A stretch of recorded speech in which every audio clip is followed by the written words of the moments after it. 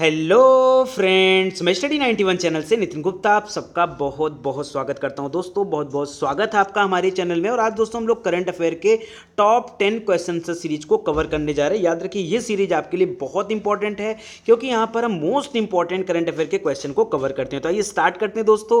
पहला क्वेश्चन आपके लिए है कि केंद्रीय सांख्यिकी कार्यालय एवं राष्ट्रीय प्रतिदर्श सर्वेक्षण कार्यालय, यानी जो केंद्रीय सांख्यिकी कार्यालय है हम लोग उसको जानते हैं CSO के नाम से, ठीक है, यानी सेंट्रल स्टैटिकल ऑफिस। ऑर्गेनाइजेशन मत करिएगा, ऑफिस। और जो NSSO है, ठीक है, इसका फुल फॉर्म होता है दोस्तों नेशनल सैंपलिंग सर्वे ऑफिस। ठीक है, याद रखिए इन दो जो डिपार्टमेंट थे इनका अभी विलय किया जा रहा है और इनका विलय करके एक ऑफिस बनाया जा रहा है, नया ऑफिस। और आपको उस नए वाले ऑफिस का नाम बताना मोस्ट इंपॉर्टेंट क्वेश्चन है। और जहां तक मुझे लगता है कि आप में से बहुत ज्यादा लोग जानते होंगे CSO और NSO के बारे में। ठीक है, याद रखिए जो CSO होता है ये राष्ट्रीय आय जैसे इस तरह के जो डेटा होते हैं ना उनको फाइंड करता है। और जो NSSO होता है दोस्तों ये खास करके क्या करता है, जैसे बेरोजगारी दर कितनी चल रही है भारत में, ठीक है, इस तरह के डेटा को वो फाइंड आउट करता है। तो याद रखिए अब जो नया ऑफिस बनने वाला दोस्तों वो बनने वाला है NSO। याद रखिएगा NSO, N माने हो जाएगा नेशनल, यस माने हो जाएगा स्टैटिकल, O माने ऑफिस। ठीक है, याद रखिए राष्ट्रीय सांख्यिकीय कार्यालय हिंदी में और इंग्लिश में उसका नाम होगा national statistical office. Most important question है, इसको आप ध्यान दीजिएगा। ठीक है, अगला है लोकसभा के विघटन का संकल्प संविधान के किस अनुच्छेद के तहत बताया गया है या दिया गया है। ठीक है दोस्तों, अभी तो आपको पता ही होगा कि अभी तक तो लोकसभा में जो थी वो 16वीं लोकसभा चल रही थी और अभी 16वीं लोकसभा का विघटन होने जा रहा है। ठीक है, और अब जो है आने वाला जो है लोकसभा, ये 17वीं लोकसभा का चुनाव हो चुका है। ठीक है, 30 मई को जो है मोदी जी जो है फिर से क्या करेंगे, शपथ ग्रहण करेंगे। तो आपको बताना है कि जो 17वीं लोकसभा आ रही है ये तो नया आ रहा है, तो 16वीं का विघटन हो रहा है। ठीक है, ये आपके संविधान के किस अनुच्छेद के तहत ये लिया जाता है विघटन वाला संकल्प, ठीक है, आपको ये बताना है। तो याद रखिए दोस्तों अनुच्छेद 43 का क्या है, अनुच्छेद 43 का सब आर्टिकल 2 या सब क्लास 2 जो है वो इसको बताता है। मोस्ट इंपॉर्टेंट क्वेश्चन है, 100% है कि आपके एग्जाम में जरूर आएगा, याद रखिएगा। ठीक है, अगला है हाल ही में सिक्किम के नए CM कौन बने। इसके बारे में तो फिलहाल मैं बताने वाला नहीं था, बट मैंने सोचा कि चलो बहुत दिन बाद जो है सिक्किम में चेंजिंग हुआ है तो आपको बता दिया जाए। ठीक है, देखिए सिक्किम के जो नए CM हैं इनका नाम क्या, अच्छा इसके पहले कौन थे दोस्तों, तो पवन चामलिंग थे, पवन कुमार चामलिंग इसके पहले वो थे। और वो सबसे लंबे समय तक CM बने रहने वाले व्यक्ति बने थे। कोई कि कुल 5 साल उनका कार्यकाल चला था, मतलब 5 साल तक 5 बार कार्यकाल चला था। ठीक है, 25 साल तक CM बने रहे थे, ये आपको याद रखना है। और अब जो है वो सरकार से हट चुके हैं। और जो नए व्यक्ति हैं, जो इमेज देख रहे हो ये इमेज है दोस्तों PS गोलय का, PS गोलय का। दोस्तों इनका 2 नाम है, एक तो PS गोलय है, सामान्य अर्थों में सिक्किम में ज़्यादातर लोग PS गोलय के नाम से जानते हैं, बट इनका ओरिजिनल नाम है PS तमांग। क्या नाम है, PS तमांग। PS माने क्या होता है दोस्तों, तो याद रखेगा प्रेम सिंह तमांग। ठीक है, प्रेम सिंह तमांग या प्रेम सिंह गोलय, दोनों याद रखेगा। इंपॉर्टेंट है दोस्तों, मुझे पता है एग्जाम में जरूर आएगा और आपके एग्जाम में जब भी आएगा गोलय ही पूछा जाएगा। ठीक है, एक चीज तो याद रखेगा। दूसरी चीज याद रखिएगा दोस्तों कि किस पार्टी से हैं, तो ये वहां की SKM पार्टी से हैं। ठीक है, SKM सिक्किम का शॉर्टकट नहीं है दोस्तों, SKM माने होता है सिक्किम क्रांतिकारी मोर्चा पार्टी। कौन सा, सिक्किम क्रांतिकारी मोर्चा पार्टी। ठीक है, अच्छा सिक्किम में कुल सीट कितनी है, तो कुल मिलाकर के 32 सीट है वहां विधानसभा में। और 32 में से दोस्तों 17 सीट पर जीत हासिल किया है किन्होंने, तो याद रखिए SKM ने जीत हासिल किया है। ठीक है, याद रखिएगा ये बहुत इंपॉर्टेंट क्वेश्चन है। एक और आखिरी क्वेश्चन बताना चाहूंगा दोस्तों, ये जो नए वाले CM है ना, ये जो अपना शपथ ग्रहण किए हैं, इन्होंने अपना शपथ ग्रहण किया है नेपाली भाषा में। तो ये अपने आप में एंटी क्वेश्चन बन जाता है, इसको भी आप याद रखिएगा। देखो अलग है ना, भारत में रहते हुए भी इन्होंने नेपाली भाषा में शपथ ग्रहण किया, बहुत इंपॉर्टेंट है। और एक चीज़ और इंपॉर्टेंट है, इसकी जो कैबिनेट है ना, इसमें कोई भी महिला सदस्य नहीं चुनी गई इस बार, कोई भी महिला सदस्य इस बार नहीं चुनी गई। ठीक है, ये आप याद रखेगा। एक चीज और पता होगा आपको, कुल मिलाकर के 4 जगह चुनाव हुए थे। ठीक है, लोकसभा के साथ साथ विधानसभा का भी चुनाव हुआ था। तो एक सिक्किम में हुआ था, तो सिक्किम में चीज़ें बदल गई हैं, PS गोले आ चुके हैं या तमांग आ चुके हैं। एक आंध्र प्रदेश था दोस्तों, वहाँ आपने देखा कि जगमोहन रेड्डी की सरकार बनी थी। उड़ीसा में जो पुराने वाले थे वो रिपीट किए हैं नवीन पटनायक जी। और अरुणाचल प्रदेश में हुआ था, तो अभी वहाँ डिसाइड नहीं है कि कौन अगले CM बनने वाले हैं। तो याद रखेगा, कह रहा किस राज्य में देश का पहला ब्लॉकचेन जिला बनेगा।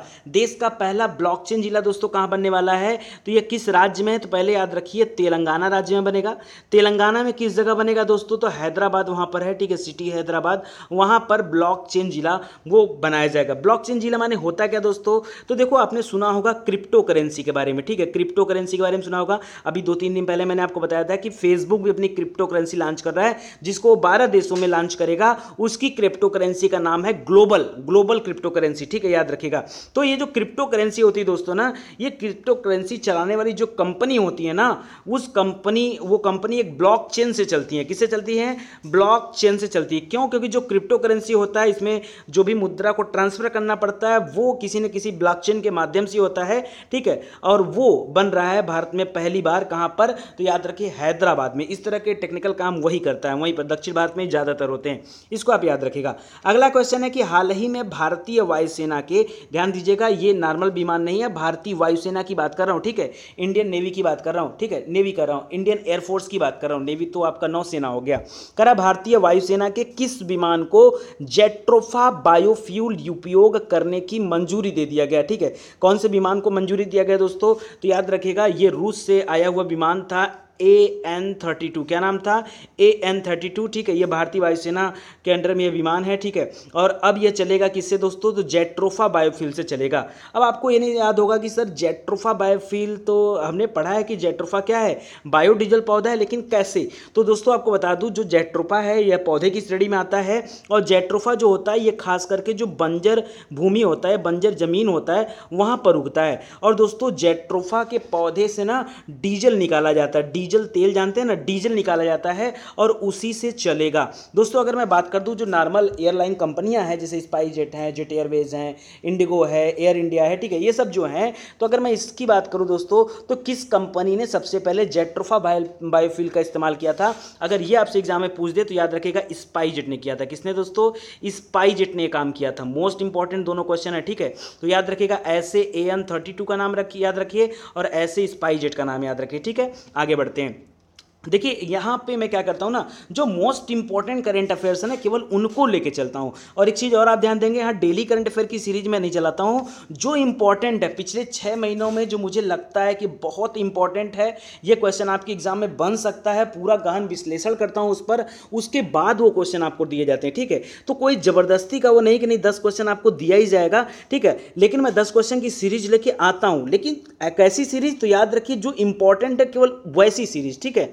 चलिए इस सीरीज का अगला क्वेश्चन दे रहा है कि हाल ही में मध्य प्रदेश में स्थित किसी धरोहर को यूनेस्को की विश्व धरोहर कि अस्थाई सूची में शामिल किया गया, उसका नाम आपको बताना है कि किसको शामिल किया गया है। तो एक चीज़ आपको बता दूं दोस्तों कि यूनेस्को आप जानते हैं कि विश्व धरोहर सूची में हमारे देश के बहुत सारी चीज़ों को शामिल किया, 35-36 जगह हो चुके हैं अब तक शामिल।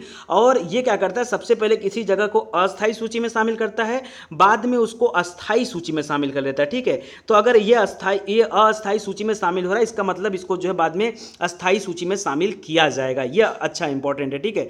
अच्छा, किसको शामिल किया जा रहा है मध्य प्रदेश में, तो याद रखिए ओरछा जानते होंगे, ठीक है, झांसी से जैसे आगे बढ़ेंगे ओरछा आ जाता है, फिलहाल वो MP में है, ठीक है।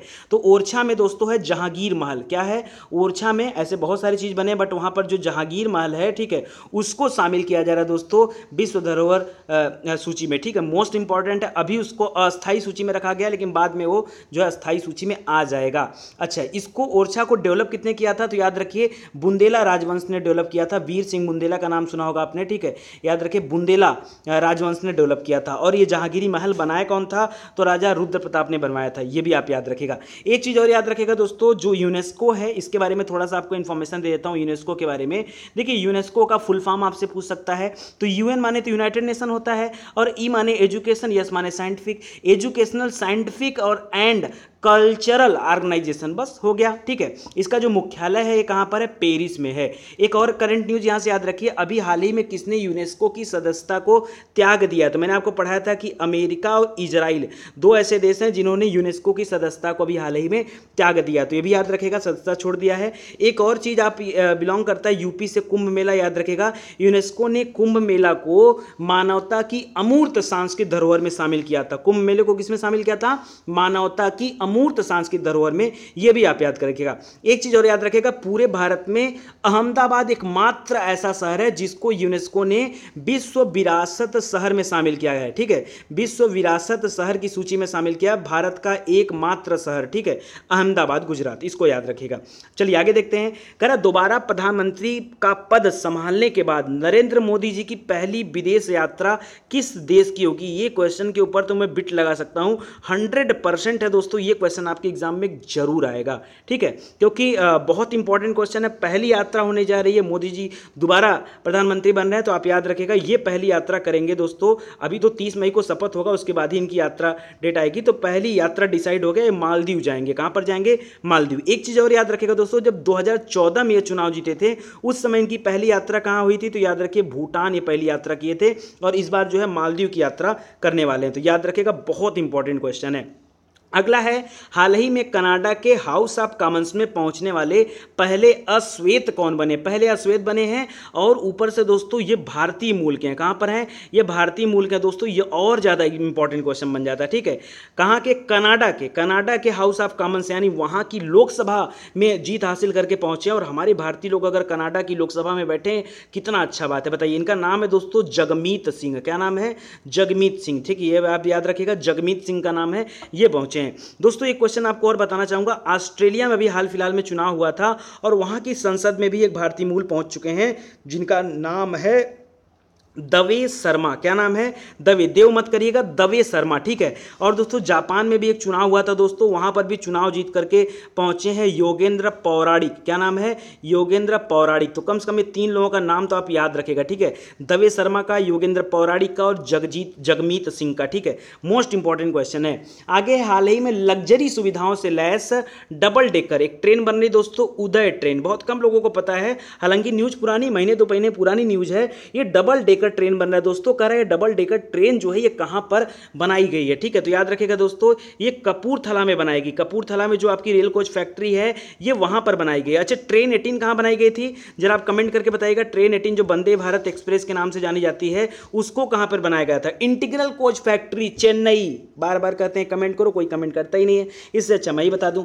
एक चीज और आप याद रखिएगा दोस्तों, राजस्थान में बनने जा रहा है भारत का पहला rail trial track. Rail trial track माने क्या होता है दोस्तों? अभी तक क्या होता था, जब रेल का ट्रायल करना होता था ना, तो जो सामान्य पटरी होती थी उसी पर उसका ट्रायल किया जाता था। अब एक नया रेल ट्रैक बनाया जा रहा है दोस्तों, ये राजस्थान में बनेगा, और जितनी भी नई ट्रेन बनेगी ना, उसको उसी पे सर्वे किया जाएगा, कैसी चल रही, क्या है, कैसे, वो सब कुछ वहीं पे होगा। ठीक है, तो ये रेल ट्रायल ट्रैक आप याद रखिएगा। ठीक है, मोस्ट इंपॉर्टेंट है। आगे, हाल ही में गणित का सर्वोच्च पुरस्कार, जिसको हम एबल पुरस्कार के नाम से जानते हैं, ये एबल पुरस्कार किसको दिया गया है दोस्तों? ये एबल पुरस्कार दिया गया है करेन उलेनबेक को। किसको? करेन उलेनबेक को दिया गया। ठीक है, 2019 का जो एबल पुरस्कार है, इसको गणित का नोबेल पुरस्कार भी कहा जाता है। ठीक है, तो याद रखिए, करेन रहेगा, करेन उलेनबेक को दिया गया, और ये पहली महिला हैं जिनको ये पुरस्कार दिया गया। आज तक किसी महिला को पुरस्कार नहीं मिला था, इनको पहली बार दिया गया है। अच्छा, जो एबल पुरस्कार था ये कब से चल रहा है दोस्तों? तो 2003 से दिया जा रहा है एबल पुरस्कार।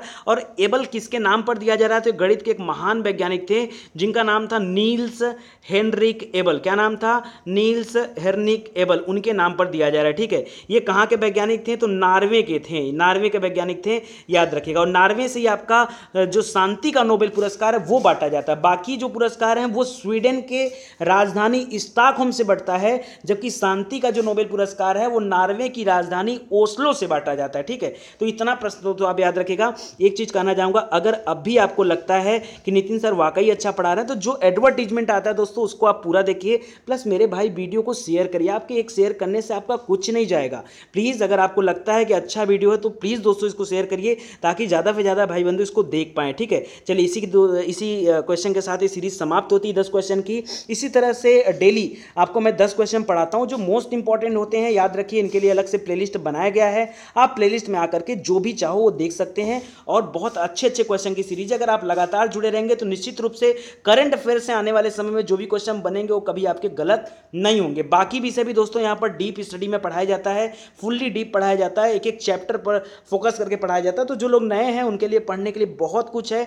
एक बार आप प्लेलिस्ट में आ जाओ, दोबारा बाहर तभी जाओगे जब आपको सफलता मिल जाएगी। ठीक है, तो याद रखिएगा। चलिए, आप सभी का बहुत बहुत धन्यवाद। Thank you so much.